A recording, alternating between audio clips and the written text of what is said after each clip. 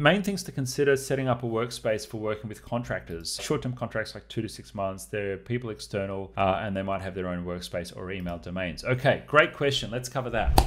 If you're interested in bringing contractors into your business in Google Workspace, there's a couple of key considerations that you might want to make sure that your business data is secured and you don't have contractors stumbling across stuff that you don't want them to have access to. Now, I'm going to show you a few things that you can do in the admin panel and some of the best practices with sharing that I recommend for your contractors, and that'll keep your data safe and your contractors happy.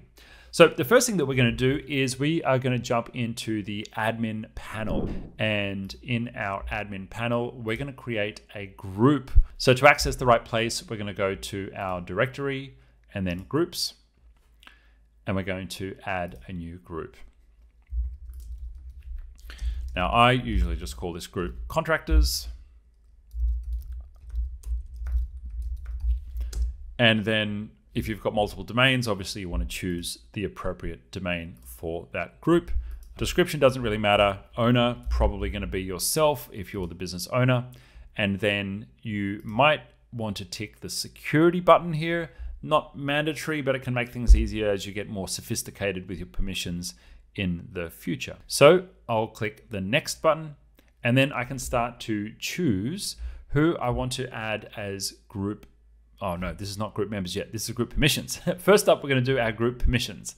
So my standard setup for groups is to click the restricted button, which changes some of these settings. And then I generally choose for people to be able to view members across the organization. That's just in case I add somebody who is maybe adding people to calendar events, and they want to make sure that if I invite this group to a calendar event, then all of the group members can be seen by other people within the business. So I let the entire organization see who is in the group. That is useful, right? Cool. Now, next up, you've got the question of whether or not you give external access to this group, right? So you've got contact group owners. I mean, generally you don't really ever need that, but you may choose who can post. If you want someone to be able to email contractors@yourcompany.com and have that email go out to everyone who's a member, well, you might choose for people inside the business or even outside your company to be able to email this email address. Now, that makes it act like what's called a distribution group or like a group email address. If you want people to be able to email contractors@yourcompany.com and have it go to all the members, you would tick this box. Generally, that's probably going to be a no, because you would only have people inside the business emailing that group. And if you just want it to be you could have just group managers or just group members be able to, it's called post, but it basically means who can use that email address. Remember, we're using this for permissions though. That's some email stuff, but mainly we're going to be using this just for permissions. So this is typically my recommendation. You hit restricted, remove external there, and then add view members permission to everyone, and that keeps it reasonably locked down. So who can join the group? I will change that to only invited users. And importantly, we want to tick the box here to allow members outside your organization. Now, what that allows is people to be added to the group if they're outside your Google Workspace domain. So we use itgenius.com, and anyone outside that domain is going to need to have this box ticked before they can be invited. If they don't have a Gmail or a Workspace account, and that's very rare, most people do have them, they'll have to go and sign up for one. Unfortunately, you can't use a standard email address.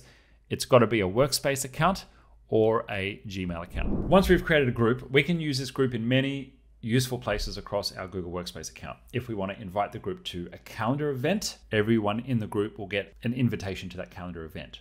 If we want to add that group to a chat room, everyone in the group will have the ability to join the chat room. You can send the URL of the chat room and they have permission to join.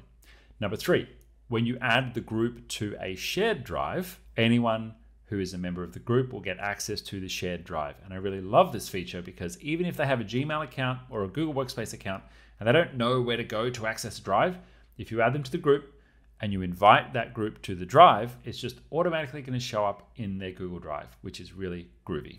So let's go to our Google Drive and we'll go to our shared drives and we'll create a new shared drive for our contractors. Manage members, and here's where we're going to invite the group. Now, here is something really, really important. You want to be very careful with what permission you give the contractors group. Some businesses may only want to give them viewer access. Some businesses might want to give view and comment. The maximum access that I would ever give contractors is the contributor role. That is the ability to add, edit, and yes, share files as well, but not delete files. Very, very important. Effectively, that means that you are the master of the Dropbox of the company drive. Other people can put stuff in, but they can't delete it or take it out. Now, the great thing about this is if you've ever shared a folder just in your My Drive and you've shared it with a contractor who's using a Gmail account outside your business, if they put files into that folder, you own the folder, but they own the files. And that's a big no-no. So Shared Drive solves that problem by allowing anyone who puts files in to automatically be forced to transfer the ownership of those files to the company. So someone puts a folder in or a file in, all of a sudden, you are the new owner of that file, or your company is the new owner of that file. And that's why we don't let them delete things. We let anyone put something in, but not delete it or take it out. Now, so here's what it looks like if someone's got a file in their My Drive that they've created for your business and they want to move it into the Shared Drive. They can drag and drop it if they want, or they can use the Move menu here, Shared Drives. Let's find my Contractors drive. Move. And this is what will pop up and prompt them. Everyone who sees Test Contractors will gain access. Do you want to change the ownership?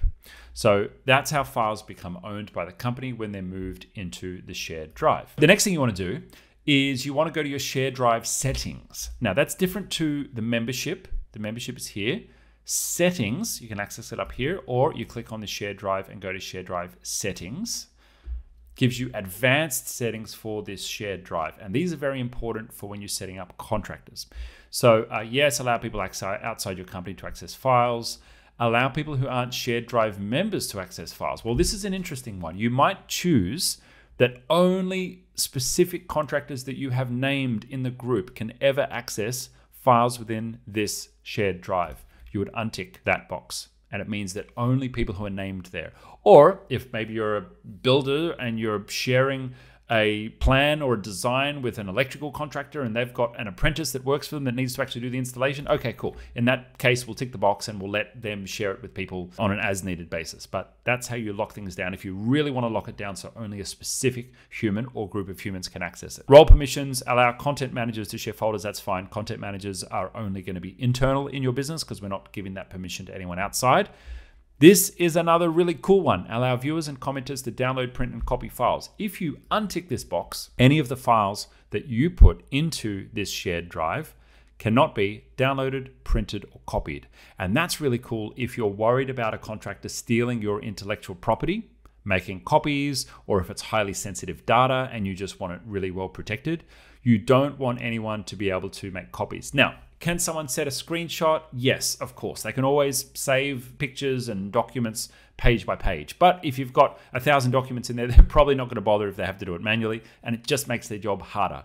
It's very easy, and think about someone who wants to steal your information. They're probably not all that smart, right? It's very easy for someone to chuck in a USB stick, download absolutely everything from your Google Drive, and then go to a print shop and get it printed. It's really hard for them to screenshot every page of 1,000 documents. So I really like this one if you want to lock it right down to contractors that you're just providing information, but you're not really doing much collaboration with.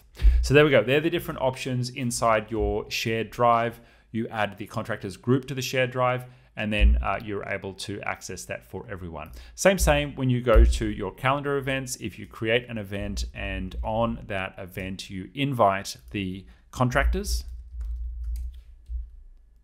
anyone who's part of the contractors group, in this case it's just one person, they will get access to the event that you have shared. And the thing that I love about this, when you invite a group to a calendar event, and if it's a repeating event that happens, like, I don't know, maybe you have a contractors meeting once a week or something like that, if you add a new contractor next week, they get the invitation to the recurring event. Now, this doesn't happen right across the board, doesn't happen in chat. Unfortunately, they don't get emailed an invite if you add them to the group later. But if you add them to the group, they'll get the Drive, Shared Drive immediately when they get onboarded, and they'll get the calendar invites immediately when they get onboarded, even if you set up the calendar in the past. Love it. If you need more help with what we've covered in this video, itGenius provides support services to businesses all over the world with problems just like this. Click the link below to get started.